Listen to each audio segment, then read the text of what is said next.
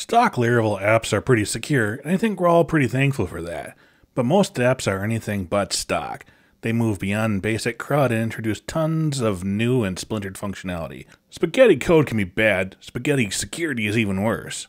What if there was a set of video courses about securing Laravel and a set of challenges to help you practice what you learned? Well, you're in luck. I've partnered with the Infosec Institute skills platform to release my own course called Secure Coding in Laravel. It's more than 4 hours of quality Laravel security education and demonstrations. You'll learn authentication and authorization, how to use existing authentication kits, and how to secure your resources with things like gates and policies.